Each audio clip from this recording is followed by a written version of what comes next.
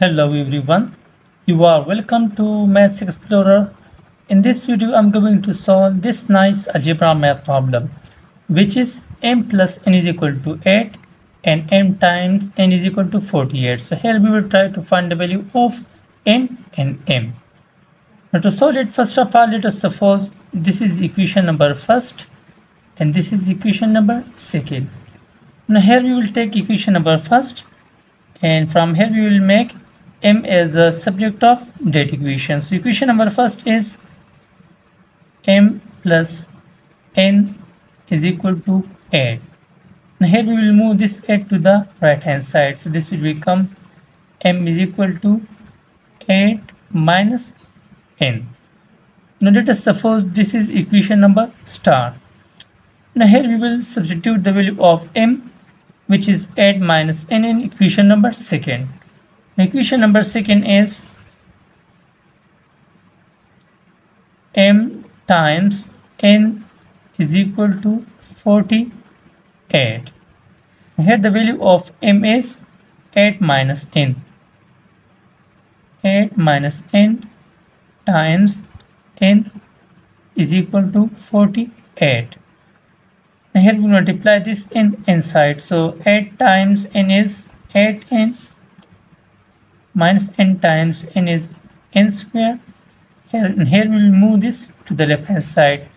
So it will become minus 48 is equal to 0. Now let us rearrange these terms according to their degrees. This will become minus n square plus 8n minus 48 is equal to 0. Now here the coefficient of n square is negative. We need it to make it positive. So for that we will multiply this equation by negative 1. So multiply negative 1 on both sides of this equation. This will become, here the sign of these terms will be changed. It will become n square. It will become minus 8n and it will become plus 48 is equal to 0 times minus 1 is 0. Now here this is the quadratic equation. Now here we cannot solve this quadratic equation by factorization method. So here we will use the quadratic formula. So for that formula we will need the values of a, b and c. Now the value of a, which is the coefficient of n square, which is 1. The value of b, which is the coefficient of n, which is minus 8. And the value of c, which is the constant term, 48. Now the quadratic formula is n is equal to minus b plus minus square root of b square minus 4ac divided by 2a. Now let us substitute the values of a, b and c in this equation in the right hand side. So this will become, the value of b is minus 8 plus minus square root of b square, b is minus 8 square minus 4ac, a is 1, c is 48 divided by 2 times 1. Further it will become n is equal to negative times negative is positive. It will become plus 8 plus minus square root of negative 8 square is 64 minus, here 8 times 4 is 32, 2 3 will be carried, 4 times 4 is 16, 16 plus 3 is 19. So the product of 4 times 48 gives him 192 divided by 2 times 1 is 2. So further it will become 8 plus minus square root of 64 minus 192 gives him minus 128 divided by 2. We can write this number further as 8 plus minus, we can write this negative 128 as 64 times 2 times minus 1 divided by 2. Next we will split this square root over these three numbers. So this will become n is equal to 8 plus minus, it will become square root of 64 times square root of 2 times square root of negative 1 divided by 2. N is equal to 8 plus minus square root of 64 is 8 times square root of 2, and here this is a complex identity. Square root of minus 1 is equal to iota I. So this will become iota divided by 2. The next we will take 2 common from the numerators. This will become n is equal to taking 2 common. This will become 4 plus minus 4 times square root of 2 iota divided by 2.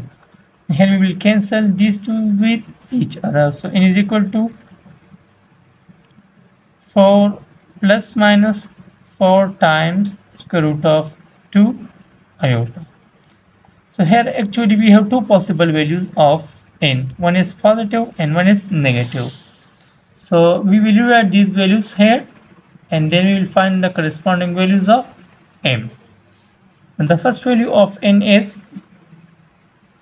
n1 is equal to 4 plus 4 times square root of 2 iota, and the second value of n is 4 minus 4 times square root of 2 iota. Now here we will try to find the corresponding values of m. So for that we will use equation number star, that is m is equal to 8 minus m. So here we will use equation number star, which is m is equal to 8 minus n. So here the value of m1 will become 8 minus n1, and the value of m2 will become 8 minus n2. Now here we will substitute the values of n1 and n2, and we will find the value of m1 and m2. So this will become m1 is equal to 8 minus the value of n1 is 4 plus 4 times square root of 2 iota. This will become 4 plus 4 times square root of 2 iota. So 8 minus 4 times square root of 2 iota. The 8 minus 4 is 4 minus 4 times square root of 2 iota. So this is the value of m1. And here we will try to find the value of m2. So for the value of m2 we will use the value of n2, that is 4 minus 4 times square root of 2 iota. So m2 will become 8 minus n2 is 4 minus 4 times square root of 2 iota. Now again we will multiply this negative sign inside the parenthesis, so it will become 8 minus 4, negative times negative is positive, 4 times square root of 2 iota. So here the value of m2 will become 8 minus 4 is 4 plus 4 times square root of 2 iota. So this is the value of m2. So finally we find out the value of n1, n2 and m1 and m2. So here we have two possible solutions. The first one solution is m1 comma n1 is, here the value of m1 is 4 minus 4 times square root of 2 iota, comma, and the value of n1 is 4 plus 4 times square root of 2 iota. This is our first solution. And the second solution is m2 comma n2, which is the value of m2 is 4 plus 4 times square root of 2 iota, comma, and the value of n2 is 4 minus 4 times square root of 2 iota. So this is our second solution. So finally we have two possible solutions, which are these in this nice algebra problem. Now in last, if you like this video, so don't forget to subscribe my YouTube channel. Thanks for watching.